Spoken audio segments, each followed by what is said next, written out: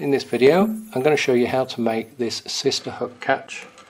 So you open up the catch like so, feed the jump ring into the catch, close it and then just slot the jump ring into the other side like so, and it's probably the safest catch that you could make and very easy to make as well.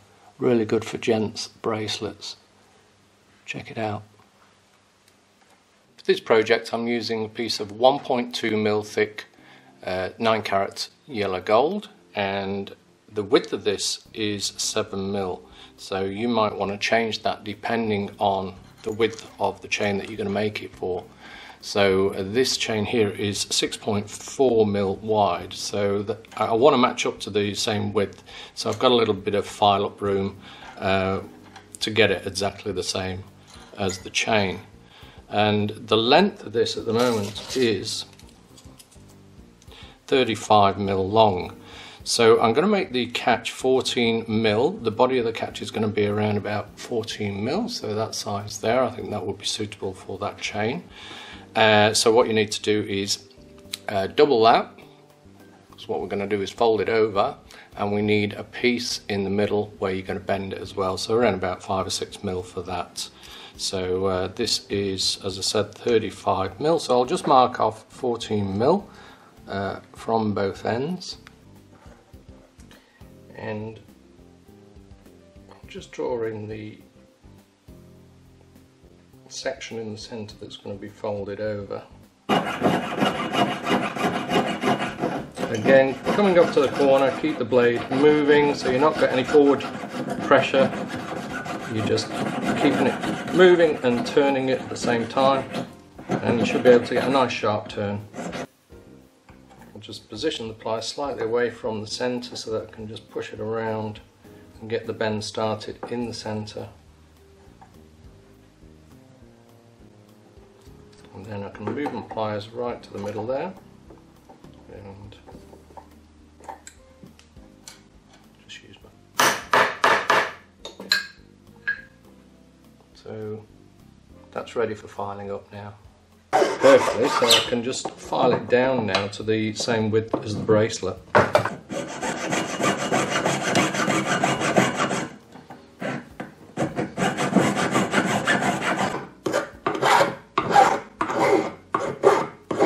If you're making the tube, there's a chance that the seam may open up later on. The catch will still work, so don't worry about that. And also you'll find in the curriculum there's a lesson on how to make tube, just in case you can't buy the right size. And the other thing to bear in mind is that the tube must be able to accommodate a jump ring going through later on, so it can't be too small.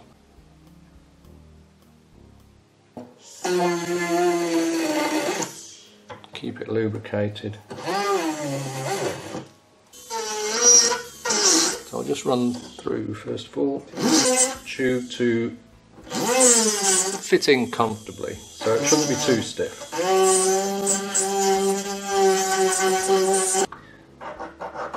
So now I'll finish off with a round needle file, and to make sure that you get the inside of the cutout perfectly round, twist your round needle file and go anti-clockwise. If you try and twist it around going clockwise, it'll just jam in there. There we go. So we've got the tube fitting in. It should fit comfortably like that, not too much movement.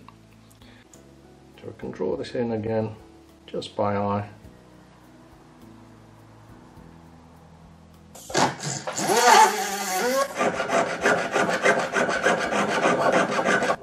And you can use a burr or just get in there with your needle files to tidy it up.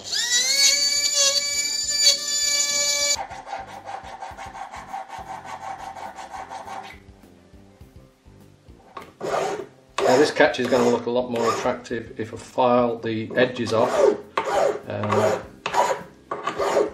Just soften it off all the way around.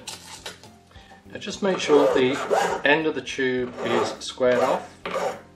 And again, at this stage it's going to be easier to cut you a section of tube ready to use later. So I'll just fit that in and you want around about 1/2 mil sticking out.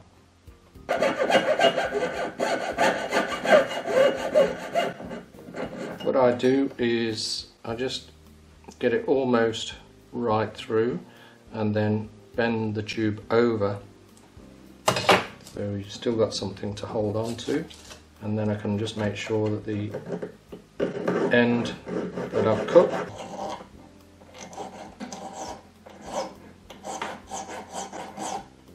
now. You may think that we could just complete the rivet before taking it apart, but if we did that, then we're not going to have the option to clean up the inside. So what I want to do is make sure that the inside of the catch is cleaned up and ready for polishing. So I'll do that. Finish off the rivet.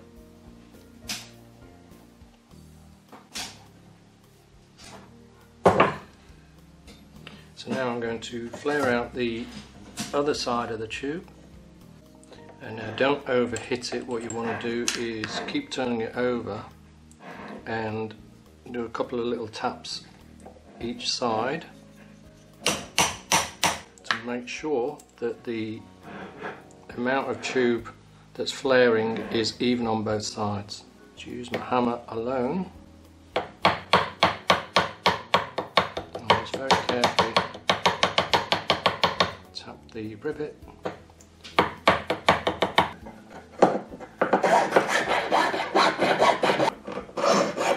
into the catch part side. So just make sure you can grip the piece like that. I'll cut in a little bit further.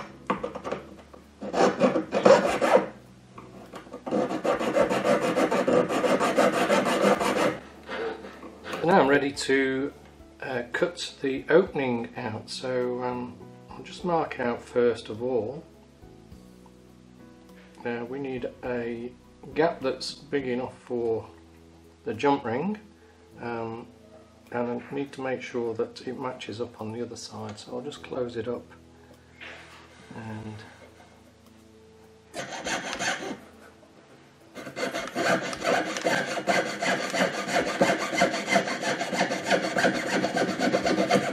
so just be careful as you're cutting through not to cut onto the opposite side there.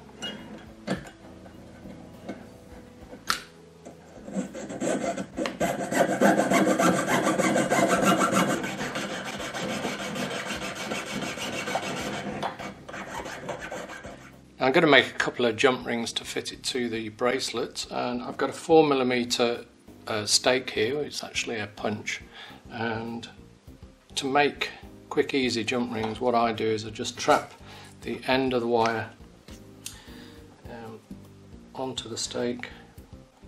This wire is 1.1mm in diameter, and just wrap the wire around over 2 times.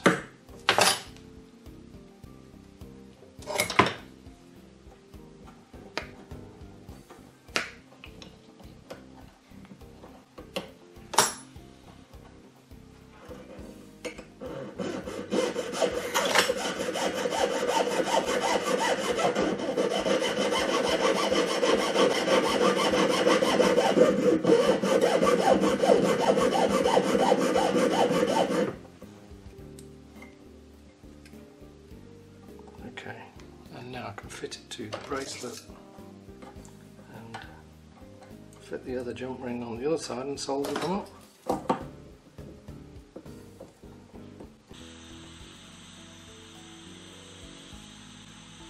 Okay, I've cleaned the catch up and it's working really nicely. It opens and closes quite smoothly. I'll just show you how it works. So we just feed the jump ring into the G shape like so. Close it as much as you can. You'll see it just get trapped at that point there, so you just move the jump ring along and it'll feed its way into the other half of the catch, and there you have it. It's a really safe catch, and it's always better to be safe than sorry. You will find it a little bit fiddly to open and take the jump ring out again, but at least you know it's dead safe.